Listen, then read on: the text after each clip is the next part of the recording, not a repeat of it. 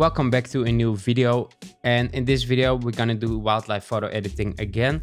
This time I have Shaaz. I actually made a video about his editing style some time ago, but it's way outdated, so it's time for a new one. It was pretty popular and I think let's do a new one.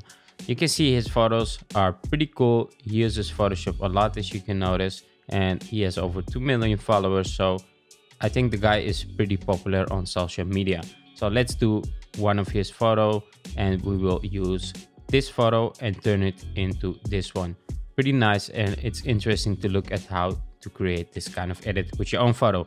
So you can follow along with the same photo I'm using if you want to, or you can use your own photo. That's fine with me. Just make sure you have an elephant photo and not with a clear sky, but more like an elephant standing in between bushes or trees, something like that. So the top should be a bit dark so we can really get the same effect. And if you didn't know, I have a wildlife photo editing course where I go a lot deeper in all the details of editing wildlife photos. Check that out. There is a discount in the description of the video. So let's get into this video and start editing.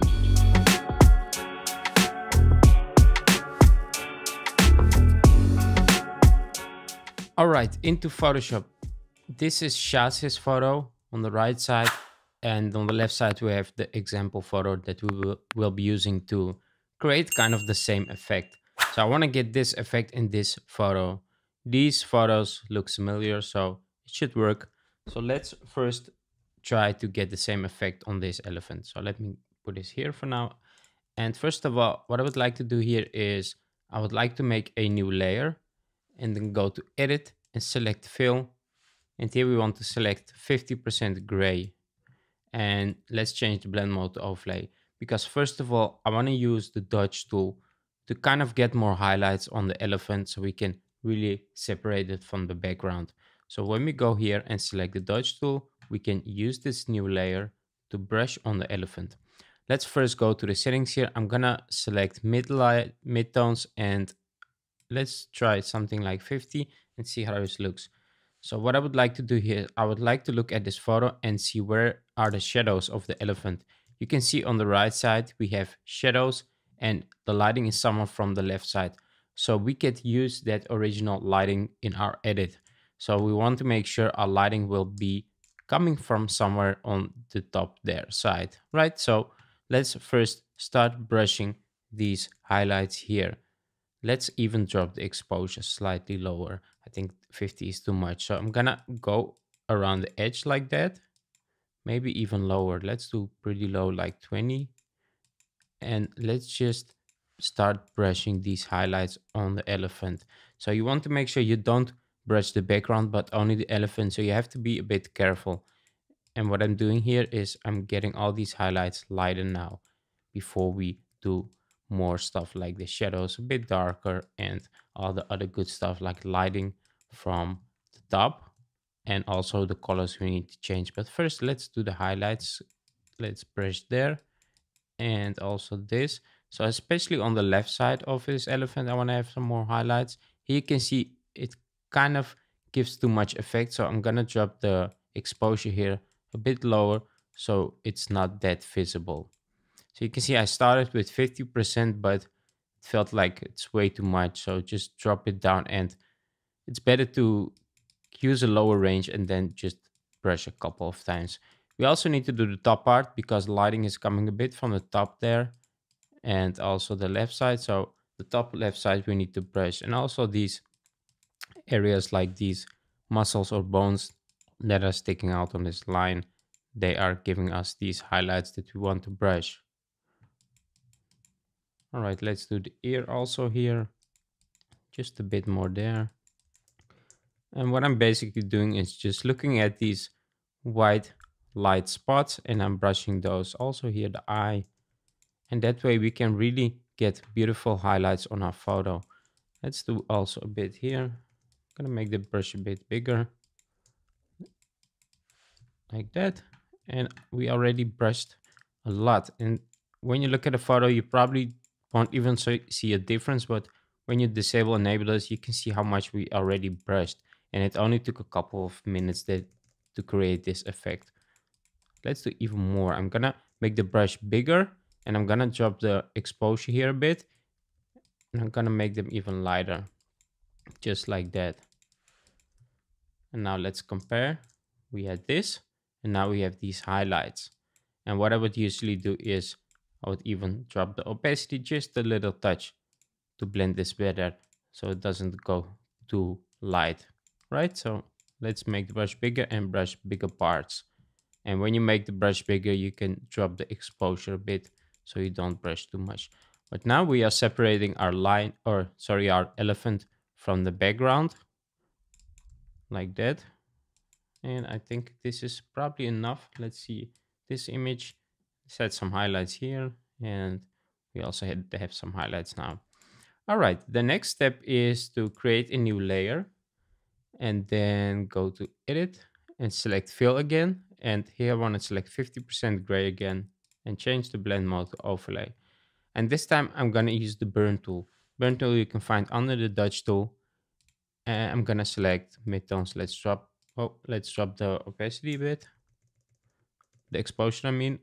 And what I'm going to do is, you can see on this photo it's a bit darker here, and here the lighting is coming from. So we get lighter spots, darker spots, and also a bit lighter spots there.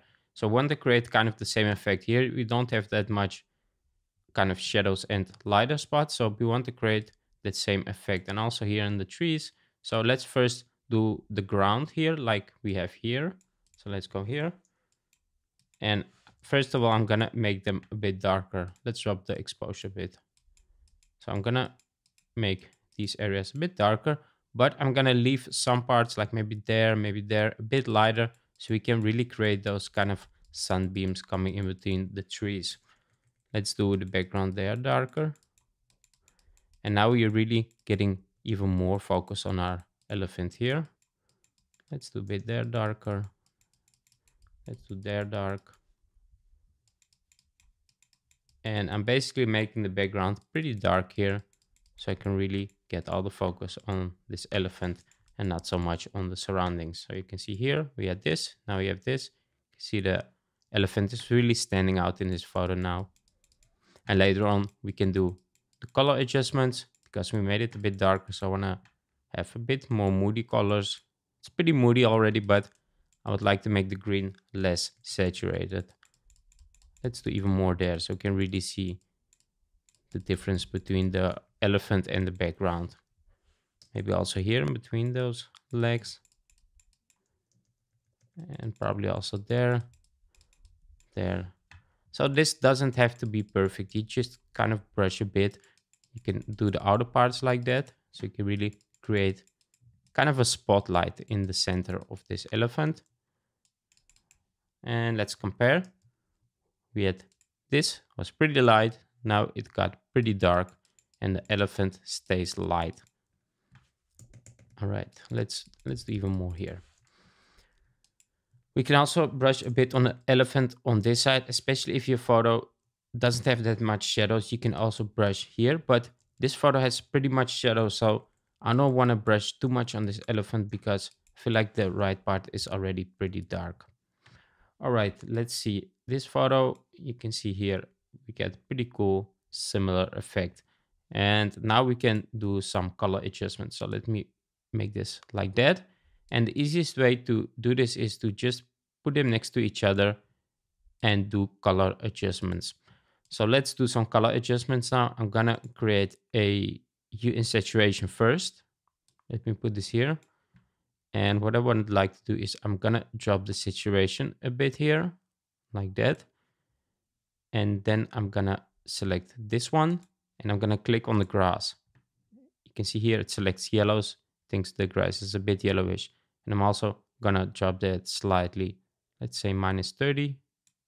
You can even move the hue here to see if you can get a bit yellowish color. Let's do like -5 or 7 or 8, something like that, a bit less. And now I'm gonna add a color balance. Let's move these sliders around. I'm gonna add some red, just a touch of red, and a little bit more magenta.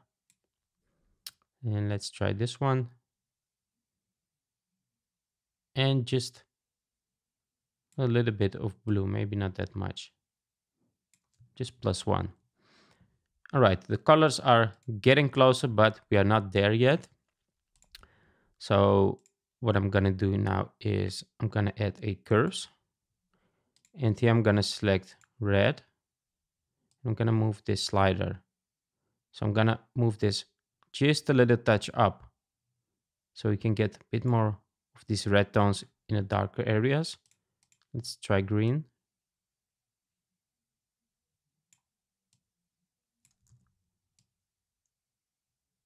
Let's not touch green. I'm gonna leave that one, and let's try blue. Slightly moving that to the right. You can see here input is 3. All right, that's it for this one. And later on, after I'm done with the lighting, I will do color corrections again to get more of this kind of color effect, but it's getting closer. So when we put this in a folder, by holding down shift and pressing Ctrl Command G, you can compare. We had this and now we have this. We already did pretty much things to it, so it doesn't look as the original anymore. All right, let's press Ctrl Z to go back. And what I would like to do now is I would like to create these light beams. So for this, you could use a sun brush or you can brush yourself. So I'm going to brush myself. I'm having a new layer here, and I'm gonna just select the soft round brush. And let's make sure the front color is white. Let's make the brush bigger here. And I'm gonna make a dot first. Then I'm gonna take the move tool and move it somewhere there where my lighting will be. Let's make it bigger with Ctrl T. And this is where my light will come from. So I have lighting there. Let's kind of move this away so I can get some more space here. And if I hold or press Ctrl T or Command T, I can bring up the free transform. And if you hold down Ctrl or Command, you can stretch it out like that. So let's zoom out by holding down Option or Alt and scrolling my middle mouse. And I'm gonna make more like these light beams like that. And once we create one of these beams, we can just duplicate those and create a couple more. I wanna make sure they are something like this, but not so visible. So I'm gonna drop the opacity a bit there, like that. Oh. And I'm gonna duplicate this by pressing Ctrl Command J. One more. And let's do a couple more. So I have a lot of these light beams coming from there. You can also move them a bit out of the frame so you don't see a pattern in your light beams. Just like that. And let's do a couple more. And you can see how much I'm doing this. And now we're creating these sort of light beams coming from in between the trees. A bit more in front of the trees actually, but it's fine. All right, we have these light beams. I'm gonna put them all in a folder by holding on Shift, selecting them all, and pressing Ctrl Command G. And I can even rotate them a bit if you want to have more light coming from the top. You could just with Ctrl T rotate this whole folder, and it's gonna make it from a different angle. All right, we have these bit of a light beams.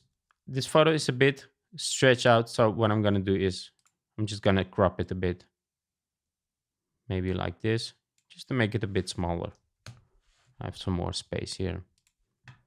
All right, these are our light beams. And what I'm gonna do now is I'm going to create a new layer. And let's, oh, I forgot something. Let's also brush the grass a bit with the dodge tool. So let's select the dodge tool, and this was our elephant. Let's make a new layer on top of that one and go to edit and select fill, 50% gray again, and change the blend mode to overlay. And now let's try highlights here for the range. Let's increase the exposure bit and try. Maybe not so much. Let's do something like 15 to 20. That's also too much. Let's try 10. Then it should be fine. All right, and now what I'm gonna do is you can see these light spots we see at the grass. I'm gonna make them slightly lighter. Not so much the background, but more here, like kind of around this elephant, like there. Maybe that's even too much. Let's Let's drop the exposure even lower. Now we're creating these nice highlights. You can see these highlights here are also something like that. So I want to get a bit of the same effect. Just a couple of these highlights, not much. Bit there. And I think this is already enough. And let's drop the opacity like we did before, just to blend this a bit better. And I think this looks fine. Let's compare the photo we had. So we're getting pretty much the same effect, not exactly the same, but I think it's better because you don't want to copy someone else's style, just kind of learning from it. All right, let's now create a new layer. And then I'm gonna press Command Option Shift E or Control Alt Shift E to kind of get all these all these effects that we created in a single layer. And then if we press right mouse, we can convert to Smart Object. And now let's go to Filter and select Camera Raw Filter. And here you can do some final corrections to your photo. So just play with the settings here. That's the best thing to do. So what I usually do is I just move the sliders left to right and then see what it does. And then I define, will I use this effect or not? And how much will I use it? So let me put this next to it so we can kind of see how this looks and how ours looks, just to get more of the same effect. I'm gonna increase the exposure a bit. I feel like this image is slightly too dark. Every screen will see this differently, so you want to make sure it doesn't get too dark, so you can see this pretty good on all screens. I think there is a bit less contrast here, but I'm kind of liking this contrast, so I'm not sure, should I drop this? Let's drop it just a little touch, like -3. The highlights we can play here. If you want to have really cool highlights, you can increase this one, but if you want to keep it like a real photo, don't increase this too much, because you can see here it looks like a photoshopped photo. So what I'm actually gonna do is I'm just gonna slightly drop this so it looks more like a real photo. All right, let's try this one. The shadows are pretty dark in our photo, so we can make them a bit lighter if you want, but I s- I think we should be careful with this, because if we're gonna make them too light, it's gonna get a whole different kind of image. So I'm gonna make them slightly lighter, not much. All right, let's play with the whites. This is the same effect like this highlights. You can increase this to get really this kind of effect on your photo, but I'm gonna leave them like +3, not much. You can see here we don't have to do much here, because we already did pretty much in the layers before, increasing the blacks here a bit just to make it lighter. All right, I'm not gonna touch the color because we did some color corrections, but I can later on after this do some color corrections again just to get it perfectly how I want it. Here I can drop the texture a bit. You can see here the texture is also dropped on this one. And if you drop this, you're gonna get this bit of a soft and dreamy effect. But I would increase the clarity a bit to still see the details like that. All right, let's move on. Let's play with the highlights here. I'm gonna increase this one slightly. You can see here we get a bit more of these highlights on its face. And let's make the lights a bit lighter there. Just a little bit of touch. And the darks, I'm gonna drop those a bit. I think this looks better. All right, the shadows, I'm just slightly gonna increase them so it doesn't get too dark. Now let's move all the way down. Let's add some sharpening to make this a bit sharper, and a little touch of noise reduction. And that's pretty much it for here. You can also change the colors a bit. You can see here we can kind of get different tones for the colors if you want to change that. So let's try this one. Maybe we can get a bit more of this green like on the right side. I think it's something like this. And let's try this one also. I think this is enough. Try the last one. And also the situation here. I think gonna leave it like this. Let's press OK, and now you can see the difference here. All right, let's add a color balance as last. Let me put this here so you can see this better. Oh, let me make this a bit like that. And we can add slightly red tones to this to kind of get more of this warm tones like there. And maybe just a little blue extra and this. So that's pretty much it. Thanks for watching this video. I hope you enjoyed it. If you want to learn more about wildlife photo editing, make sure to check out my wildlife photo editing course. And there's a discount in the description of the video. And if you just want to watch YouTube videos, check out my other videos. I have a lot more Photoshop tutorials. Till then, catch you on the next one.